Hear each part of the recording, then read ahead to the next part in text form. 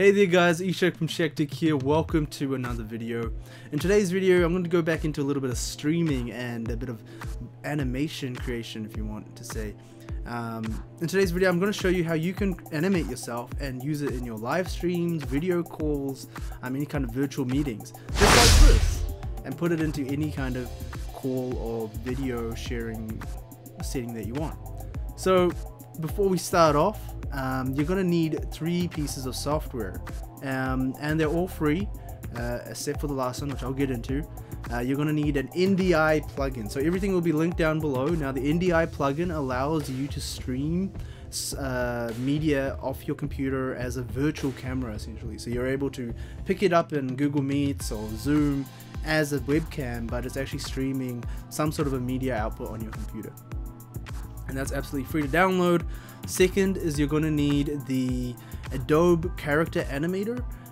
That is also free. There's a free version of that, so feel free. You don't have to download the entire Adobe ecosystem to try it out. So download that. And third, now this is where it can get interesting. So you need something that can edit PSD files.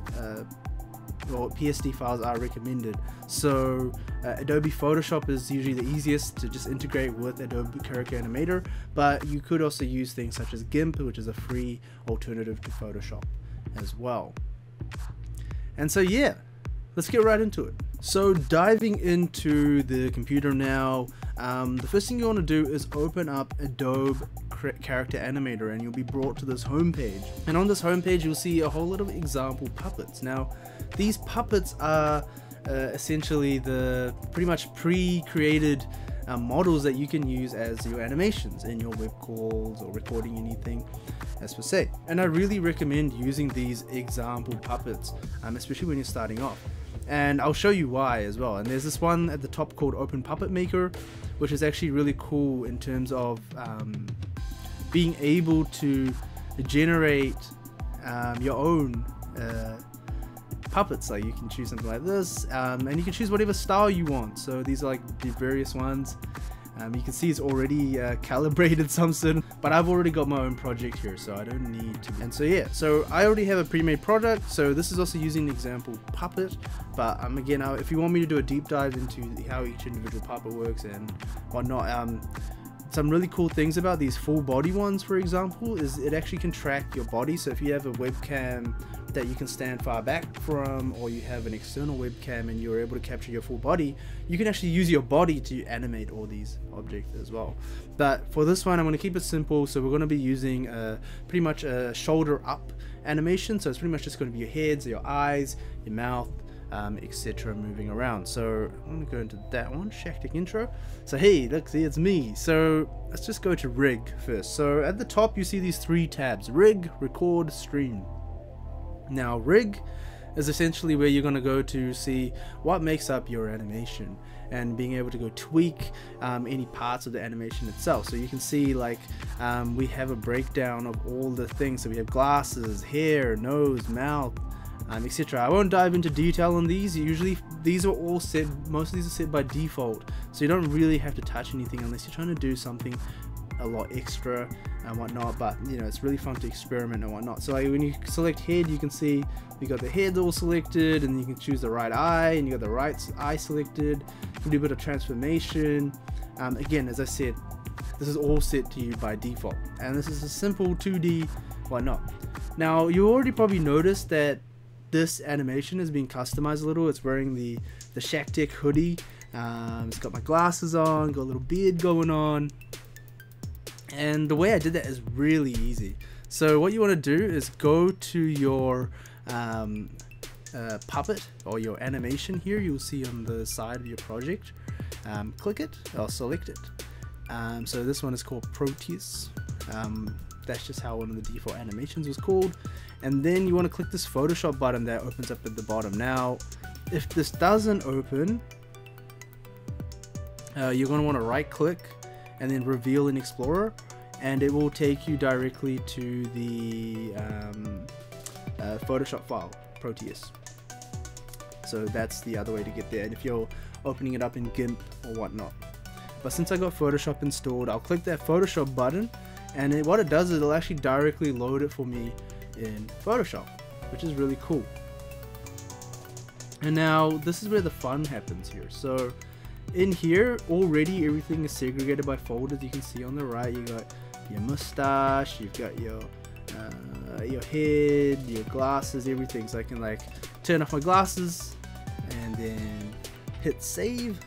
So I say that, Control S, go back to my character, it will hot reload, and then you can see, oh, the glasses are gone. So that's like really simple. So whatever you do in Photoshop is essentially loaded into Character Animator. Same with using it through GIMP or whatnot, same idea. And so in here I did some really simple things. So the hoodie is actually in the body. It's just a simple layer. I actually added 2 layers because I wanted it to cover the neck. But yeah, there's 2 layers here. In the torso, and in this animation the torso doesn't move but the neck moves, but I still wanted the neck to be behind this, so that's why I have 2 layers there. We have the mustache, which is actually my beard that I put on. Literally got a Google image, beard photo, put it on. The original one had this mustache. Sadly my mustache doesn't grow like that. And yeah, just chuck that beard on, added like your default. And yeah, and it was really simple to set up, and you can go as creative and crazy as you want. Of course in here you can edit the backgrounds, you can add stuff on top, maybe draw some circles on here just to show the fact that we're, you know, we're here, and behind the character as well, since we're in some layers. And then you hit Control Save again, jump back to your Character Animator. Cool. You have the circles surrounded around you, which is really awesome. Once you're happy with your animation or your model, your puppet in this case, what you want to do is head over to stream. Now record as well is how I did the introduction. You're able to essentially record the entire video through here and then send it off and then export it as a video file and then use that in as well. But in this case we're going to be streaming, so we want to stream out and output.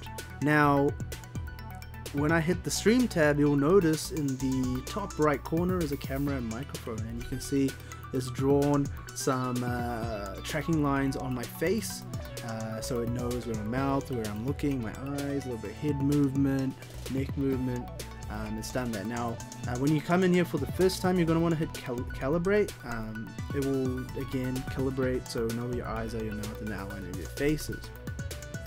And once you've got decent calibration on, secondly, you need a mic. So it actually bases the mouth movement on noise, not your facial tracking. So depending on the words you say is the way that the mouth is. I can actually show you that in the rig. So if I go to mouth and then we go to, here we go. So in the mouth you can see the different ways that it pronounces sounds and smiles and surprise. It actually uses that by using the sound. So you need I would recommend you need a mic to do this and record it. And so since we're doing the top up only, my neck and my head movement is the only things that I need to really puppet in. And remember, again, these are all default settings pretty much, except for like a little bit of customization on my character.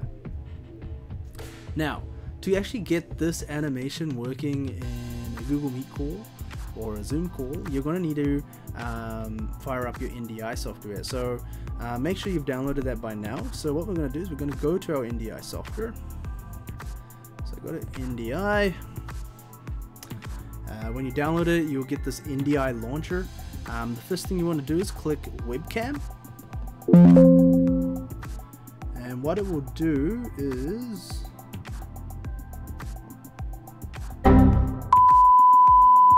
sorry, little technical difficulties here. So what you want to do is you want to click that webcam button. If the webcam comes up and you're not able to install the drivers, just reinstall NDI and it should fix it. That's what happened to me. When you click webcam, what it will do is it'll actually open up something in your system tray called NDI webcam. So if you click that, you can see the various inputs or the various video cams that you can virtual video cams that you can use. Now This one here, if you click the cog, Shaqtech, that's the name of my computer, and then it will give you the potential options that you can use to use as an NDI. Now, to actually get your feed working, so as you can see, it's not right there, you want to go to your stream tab, top here. Once you're in the stream tab, hit calibrate. Make sure your face is in that top corner correctly, and it'll quickly pick it up. Hey, my name is Shaq, blah blah blah blah. And then you want to go down to the bottom of your screen, and you'll see this thing at the bottom called Stream Live, and it'll say Display Scene on Active Devices NDI Output. Click it. It will go blue to show that it's live. You lose the squares around the sides and whatnot. Then hop on over back to your NDI webcam input. So click that, and then you can see, yeah, your character animation is now playing through the NDI output. Now, to actually get this working in a call is really simple. So for this, I'm going to use Google Meets. So we'll go to meets.google.com. I'm just going to do a new meeting, start an instant meeting.